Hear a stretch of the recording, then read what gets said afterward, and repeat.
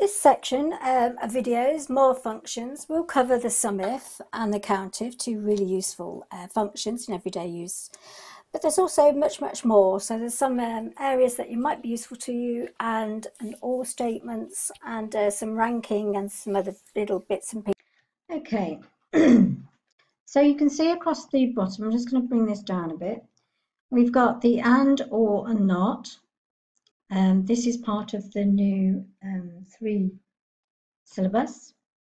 We've got the SUMIF that's been there for some time now, the round, COUNTIF, count blank, and rank.eq. So we're going to run through these together and have a look and see what they're expecting from us. So we look at this one and we look at the and. You can see that if you read over here, just bring that over a little bit. So if the age is less than 50 and the absence is equal to 0, then you get a true statement. So this is like a cut down version of a nested if with an and or an or, which we will be doing later. So instead of coming back with a criteria as a true or false, it just comes back with a statement, true or false. So you can see that one is pretty straightforward. You do the first one and then you autofill it. If we look at it in a insert function, it's just like that. So you put in an and, you've got your logical argument there and your logical argument there, and then you'll get your first result. So very easy to use. The OR works very much the same way in its method, its sequence. But obviously, if it meets one criteria or the other, then you would get, as it says here, a true statement. Okay. The one that's the trickiest is the not. So if we just have a little look at this one, I'm just going to come down. So the example is add a not function in I2 that will display the text true or the statement true if absence is not equal to 0, otherwise false. The test may say, in this language, it might say things like use a true or false statement to show something where criteria is not met. So there's different ways of them using this. So whatever you use when it comes to your not here, it's a double negative. So you will be getting the false, if you like, if it meets it. So if we have a look at this one, that's met it, so we get a false. This one hasn't met it, so we get a true. So it's almost like the opposite of what you would be expecting if the not wasn't there. So if we had an F2 equals 0 on the first one, you would expect a true, but you just switch it around and make it a negative. So have a little play with that, have a little think about it, and there's different criteria they could ask you to use in there. But other than that, it's quite straightforward if you keep your head and think about it as a double negative. Okay, I'm going to move on to the SUMIF, the next one in the syllabus list. I've done an example here. I'll show you it that way, and then I'll show you it in the insert function way as well. So there's the conditions we're meeting. So the range is the E6 to the E14, so that's our range.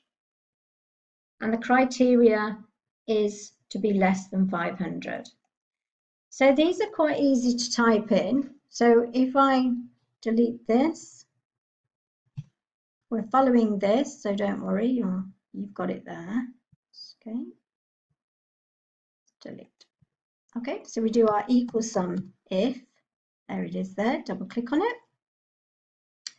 We're picking up the range. The exam test question would tell us the range that we're looking at. And we're looking for criteria, so we put in a comma. I'm going to use speech marks because I'm using a less than. And a less than is counted as character, text, or letter. Okay, it's not data, it's not a number.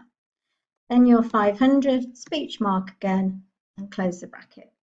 tick the little box, and then what you've done is you've added up everything that is less than 500. Let's delete it again and do it a different way using the insert paste function. So I'm going to put my function in first. I know it says sum up this information if it meets a certain criteria. Go into my fx, I'm just going to bring that there so you can see it. So the range is this, and the criteria is less than 500. Notice that I don't have to put the speech marks in. So if I'm a little bit nervous in the exam, or I just want to make things as easy as possible for myself, I don't need to use that. If I click away, you can see that it automatically does the speech marks for me, and I still get it correct. If we look at the next one down, this one in E20, this one's saying that we want to add up the amount for the company Smith and Co only. So if I double click on that, you can see the format of it. We've got a little bit more going on than just criteria. So let's have a look at it in the insert paste function. We have the range that it's looking at, that's where that criteria is, that's where Smith & Co is. We're looking at the one from that range that we're concentrating on, which is Smith & Co, so just clicked on there. And then we've got the range we're adding up for Smith & Co only, which is this. Okay, so let's have a go. So it's the E60, E40. Let's do it together. I'm going to delete that out. So let's do it with the paste insert function first. So equals SUMIF again. So I'm summing up something that meets a criteria. Into I'll pop it at the top, and then you can see this down here. So we have our range where our Smith & Co is. We have our Smith & Co, that's an example cell, if you like, of who it is. I've typed it in, I've used the cell reference. And then the sum range, according to that criteria, is in here. So it's only going to add up the green, if you like, within that area. And we've already got a comeback example of an answer. Okay, and then it's done. If you were asked to do E23 here, and you were asked to add up the totals for all companies except J. Jones in E23, it gets a little bit trickier. If I click there, you can see that there's a help along the way. So before we do it, have a look at the way that we've used the chevrons opposite each other. This happens quite a lot in using this syntax to represent not. So let's have a look at how we'd put that in. So we need to put in the if, the SUMIF, double click. We need to use the range where that is, remember, like we did last time, so it's in there, come down. We have a comma, a speech mark, because the chevrons are considered letters, character, text, etc. The J. Jones, exactly as it is, with a space between the J and the Jones, but not after the syntax. Speech mark it again, comma, and we're adding up the totals. So we're actually adding up this range here and closing it off. And there we have. And what I've done here is I've just added it up just to see what it would add up without that. So I've done a sum, basic sum minus a G8.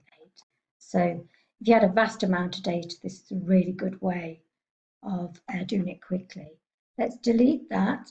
This time let's do it with the insert function. So we've got the SUMIF again, up to our fx. Okay, our range is where the Smith & Jones is going to be, but obviously not using the company heading. Our criteria is the not J space Jones. And pop an S on. When I click away from it, the speech marks automatically appear. And then the sum range we're adding up is the G6 to the G14. And we've already got the same result. So whichever way you want to use is absolutely fine in the exam. So keep your head, think about what range are we looking at, what's the criteria within that range, or just the criteria. As the first one, we had less than 500, and then add up the range they're talking about. Okay, I'm going to move on to the round now. Right, first thing is we don't use a round in the exam.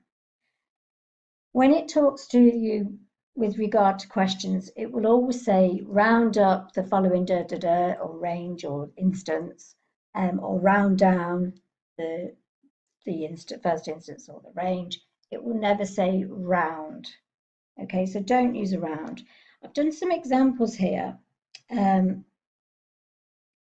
where I've done a round, if you like, on the G6. So you can see how the round down brings it down to the nearest 10. So the 10 there, not the decimalisation. And this one rounds it up. So that one goes to 536 and that one goes down to 535. And that will work all the way along. It doesn't affect the decimalisation. It doesn't take the decimal places off. And that's what people think round does. So it's gone down to the nearest pound, the nearest 10. This one, you can see that it sort of makes a difference when you use a round. It's affecting the decimalisation. This one is not decimal places. So what we're looking for is something that it's quite simple. You pop in let's just delete it. So you would pop in the round down, if that's what it is, type in round, double click on the round down, click on the cell it's referring to, and then what it's asking is by how many digits. Do you want to round it to a 0, round it to a 1, round it to a 2? So if we did it as a 1 and close the brackets and entered,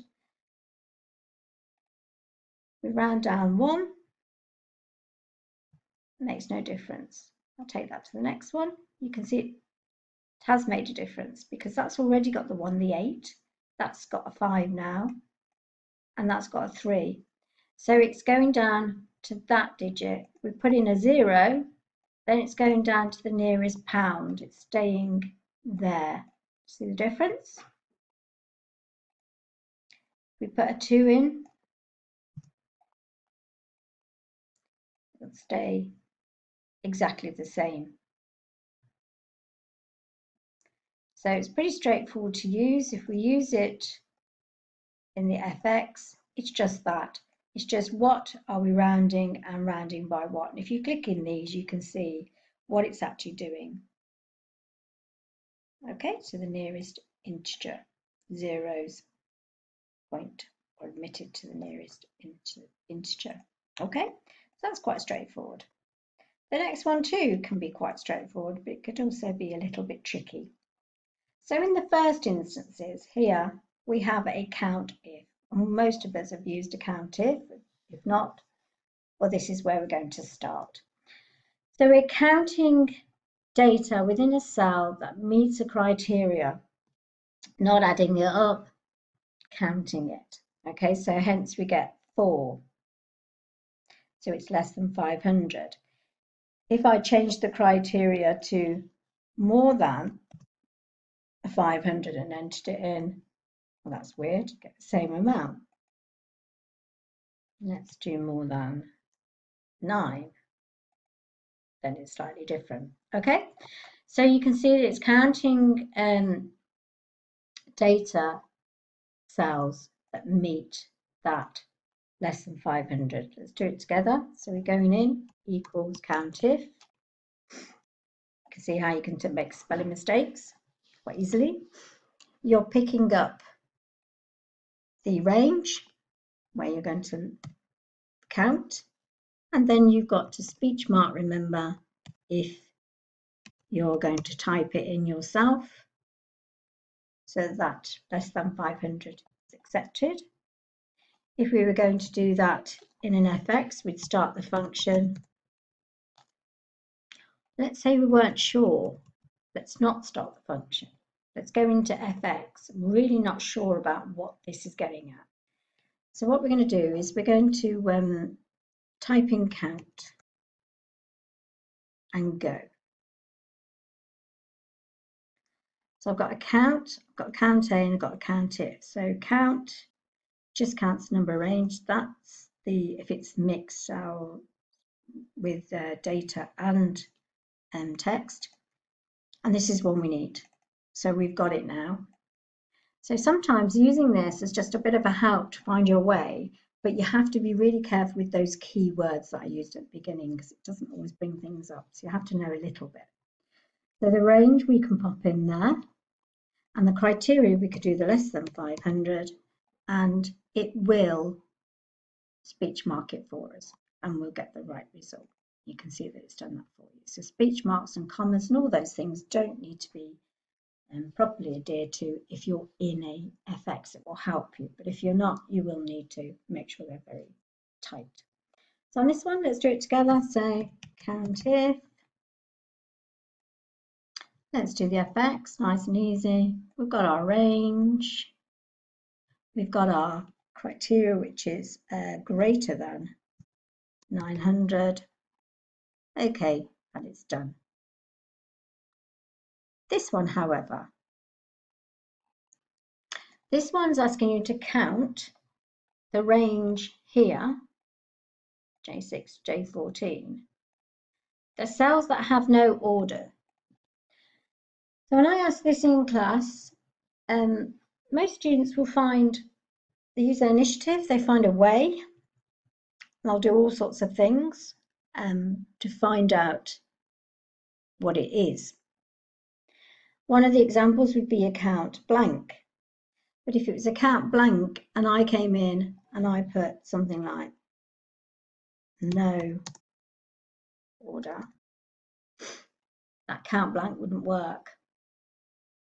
So what you need to do, you need to use your initiative, and this is particularly something that you need to think about in the exam. So let's see how we could do it. So we've got our count if. We can do it in the FX. So we're trying to think, there's our range. What could we put in here that counts those blank spaces, but if I came along and I changed things, would it still count them? So what we could use is we could be quite clever and we could use a not order. So count any other cell that doesn't have that word order in it. And then if we OK, we get 5. And then if I come in and do something there, we still get 5. But if I delete an order, it changes. So think about that with regard, if you're going to type it in, the same as before, count if, range, speak, comma, speech mark. There's your chevrons back and forward. Order, which is the text. Oops, spell it properly. Important. Speech mark it again and close it off. And there you have it. Okay, so just be really aware of that little step up on the count if. Count blanks, really straightforward. I don't even know if they come up in the exam, but they definitely are in the syllabus, but they're very straightforward. And there's no tricks up the sleeves with that one. It's just, it is what it is. Okay, so rank.eq is the final one in this workbook. And the reason we use .eq is simply because it's the new version since 2010, MS 2010. We've had to change to .eq. Rank is not acceptable anymore. It's not used. Okay, so that's the only reason. So we've got an example here where I've done something already, and I've used a .eq, and it's asking me, as it says here, what rank is 156, or A6 is the reference, in A6 to A14, descending. Okay, so where does 156 rank in a descending order in that range? That's what it's getting at. Now I've done that. I've done the rank EQ. I've done the first instance, A6. I've done the range A6 to A14, and I've done the order, which is descending. However, when I autofill, I get these green arrows. So I'm thinking something's not right there. So if I double click on one of those, do you see how the range is moving down? So as I've auto-filled down, so has that range. So guess what? We need to absolute, don't we? So a range that we're sticking to in a rank needs the F4 applying to it, and it needs to be absoluted, and then it will work correctly. Right, first of all, before we change things over here to see how it copes, we're going to delete this and we're going to do it from scratch.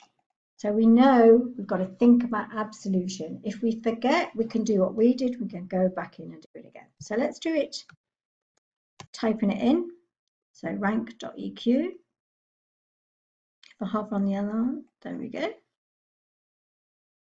We're going to click on the first instance, A6, comma. We're clicking on the range. Oops. That's it. Where it sits, we're going to F4 it, comma. And notice how this little help comes up here, descending or ascending. So double click on the 0, close it off, and enter. And because we've done the absolute, no green arrows. And it works beautifully because that's all in a sequence, just so that we can see that it works beautifully. Let's do it the other way. So equal rank. Well, let's even see if we can find a rank.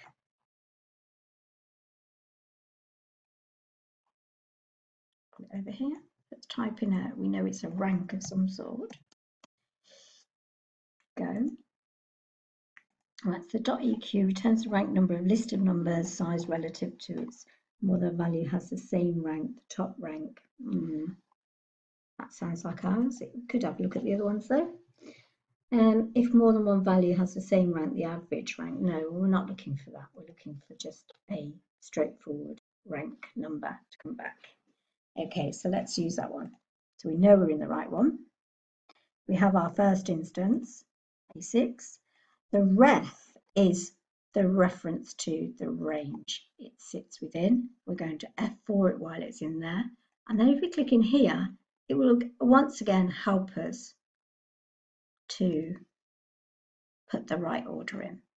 Okay, and double click.